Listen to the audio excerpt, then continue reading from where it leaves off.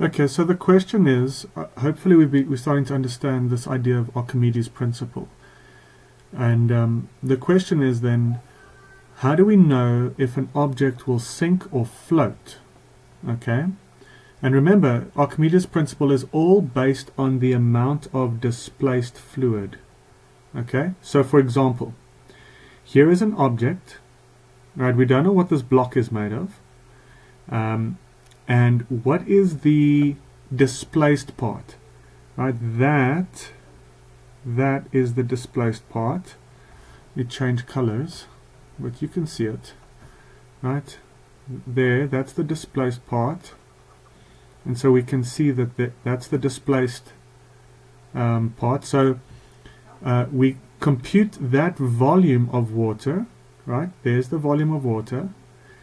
And we calculate what is the gravitational force on that volume, that displaced volume of water.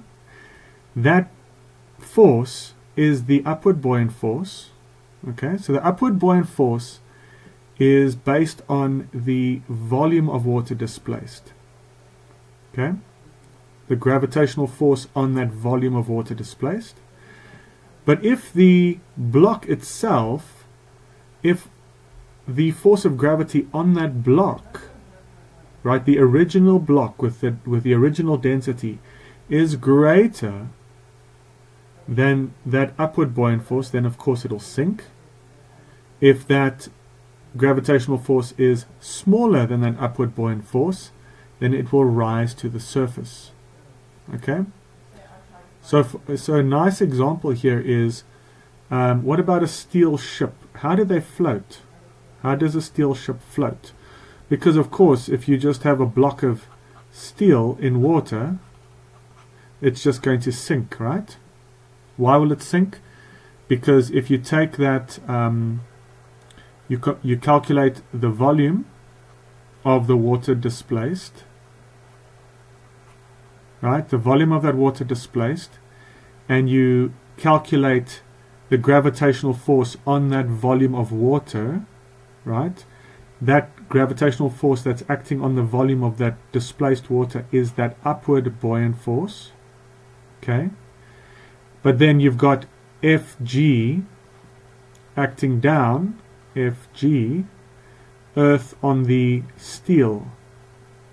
And of course that downward force of gravity on that block of steel is going to be much greater than the upward buoyant force, which is based on the volume of that water displaced. Okay, but if you want this block of water to float, then all you need to do is design it like the hull of a ship.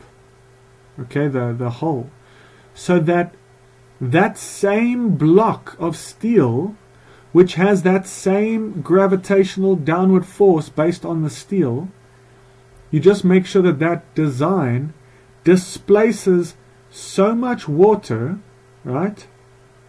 It displaces so much water that this amount of water, right, multiplied, right, so the gravitational force on this amount of water is greater than this gravitational force on that steel. Okay, that gravitational force. Okay, I hope I haven't thoroughly, absolutely confused you. So please make sure that you understand this. Cheers.